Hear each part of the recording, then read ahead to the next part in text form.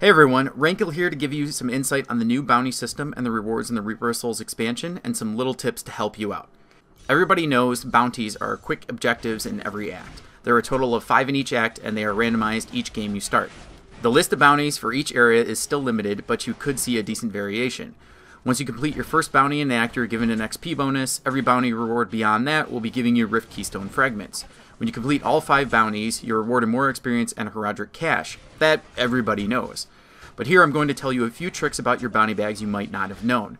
First, you can farm them on a difficulty less than Expert, and if you do open up on Expert difficulty and above, you can still get a chance for Imperial Gems to drop.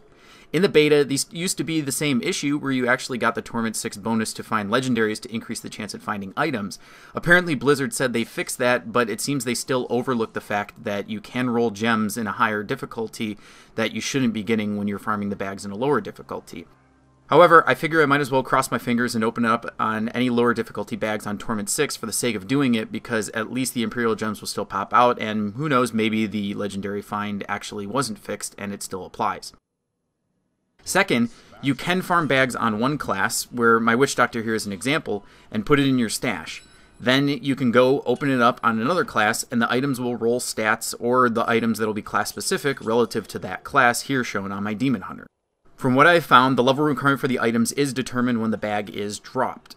If Blizzard fixed the legendary find being affected by the difficulty settings, it should have already determined if you got a legendary or not, so really opening it on different difficulties shouldn't matter. However, it still looks like it creates and rolls the affixes when your specific class opens it. Otherwise, I wouldn't be seeing this one-handed crossbow on my Demon Hunter from a bag farmed by my Witch Doctor. What also isn't known by many is that there are specific legendary item rewards unique to each act that you can only get from Heraldric Cash rewards. There is a list on Diablo Hub right now, but it is still only a partial list, and it's missing several rewards. Also, it doesn't tell you what act to find each reward from. At BlizzCon, in the Adventure Mode demo and in the Friends and Family beta, there was a menu you could pull up showing which rewards were available from each act. In later beta builds, they removed this menu for some reason. It was confirmed in a developer playthrough interview a few weeks back that they did in fact remove it, and they had no plans of putting it back in. I'd originally put a post on Reddit that showed the pictures of all these rewards from the bounties. However, some of these item affixes that were originally listed on the BlizzCon demo floor have definitely changed. Items like Pride's Fall Helm now decrease your resource cost if you have not taken damage, instead of boosting your highest primary stat by 10% and decreasing all others by 5%. Same with Boots of Disregard. Instead of dealing 20% more damage after remaining stationary for 3 seconds, it now gives you more life per second as you stand still. There are a few others that have changed around, so look for the Diablo Hub listings for an accurate, up-to-date item description, as the items have not been added to the official Diablo3.com item database. Also, some of these screenshots that I'm going to be showing you of items are beta screenshots of items, so the stats might be really high compared to what you'll actually be seeing. So the following act-specific items, I'll just detail the legendary affix. There are some predetermined affix rolls, but for the most part you want these items for the legendary affix alone, and you can always reroll a bad stat at the Mystic. Act 1 has Mad Monarch Scepter. It's a one-handed mace, and after killing 10 enemies, you release a Poison Nova that deals 1,050 to 1,400% weapon damage as poison to enemies within 30 yards. The 1,050 to 1,400%, that's actual range. That'll vary based off of the weapons that you have. Next, Royal Grandeur reduces the number of items needed for a set bonus by 1 to a minimum of 2. That means if you have 1 item and you put this on, it's not going to give you the set bonuses of 2. You need 2 as a minimum. Pauldrons of the Skeleton King. When receiving fatal damage, there is a chance that you are instead restored to 25% of maximum life and cause nearby enemies to flee in fear. The Gorget of Leoric. After earning a massacre bonus, 4 to 6 skeletons are summoned to fight by your side for 10 seconds. Sanguinary Vambraces. Chance on being hit to deal 1000% of your Thorns damage to nearby enemies. For Act 2 rewards, we have Cloak of Deception. This is Demon Hunter Cloak that enemy missiles sometimes pass through you harmlessly. Illusionary Boots. You may move unhindered through enemies. This means you have no clipping through enemies. Gloves of Worship. Shrine effects last for 10 minutes. Now this doesn't apply to pylons in rifts. It is only for the original shrines. Coven's Criterion. You take 50 to 60% less damage from blocked attacks. In Act 3, we have the Burst of Wrath two-handed axe. Killing enemies and destroying objects has a chance to grant 20% of your maximum primary resource.